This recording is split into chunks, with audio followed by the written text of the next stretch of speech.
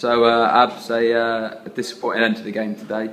What do you make of the team's performance? It was a good performance. I think we had control of the game second half, much better than the first half, better passing, better that. Good goal from Kiana, to be fair, as well. We should have held on. I think it was about a minute or 10 seconds to hold on to the game. I think we should have won it because we deserved all 3 points.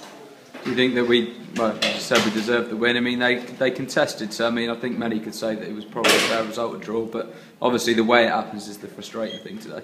Yeah, I mean, well, they've got a big side, they've got a big team compared to any of the other teams that we played against, and physically I think we stood up to them because they're a very physical team. They tried to play a little bit, but I think we matched them up and held them out.